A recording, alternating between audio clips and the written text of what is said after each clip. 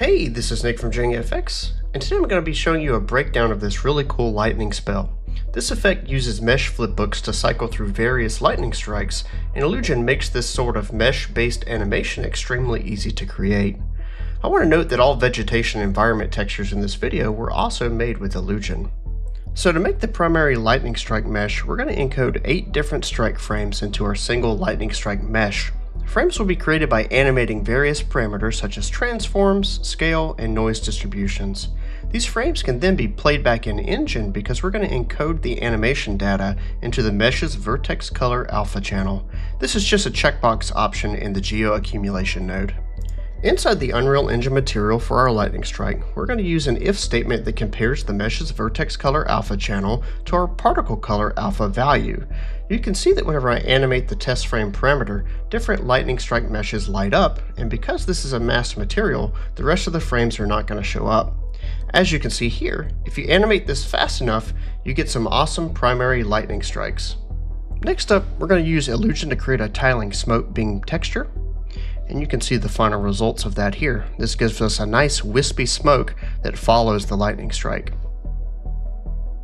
Then we're going to create a glow texture that's used for decals on the ground, as well as glowing sprites at the base of the strike. We went ahead and created a distortion normal map that we'll use later as well. And here you can see at the bottom of the lightning strike, we have a really nice glow sprite. The next animated mesh flipbook we're going to create is for an electric impact animation. This mesh will be used to help ground the strike and show that it really is quite powerful. We're going to animate a torus and displace it with noise over time. We then accumulate the frames and encode the vertex alpha like we did for the previous strike. You can see the result of the impact mesh animation here. Because the vertices are so chaotic, it really adds to the punchiness of this effect.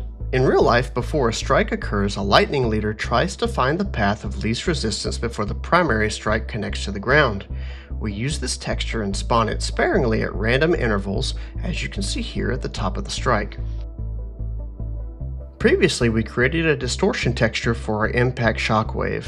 The same grayscale texture we generated the normal map with is used as an alpha input for the distortion's lerp. We are able to control the distortion intensity over time with the particle's alpha color.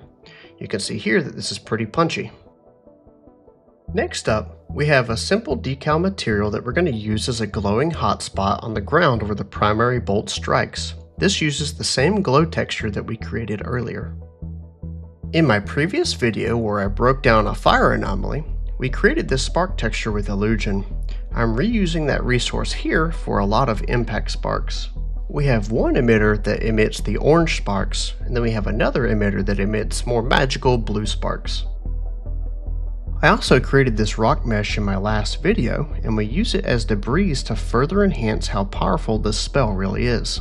I'm not sure how to stop rock debris from spinning after they've stopped moving, so if anyone knows, tell me down in the comments how to actually do it with Niagara. Finally, this smoke texture was created from my previous anomaly, and we're reusing it to give us some final shape definition and color variation for the impact.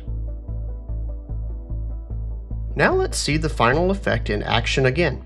You can see that IlluGen really is a powerful asset creation tool in your visual effects and environment art arsenal.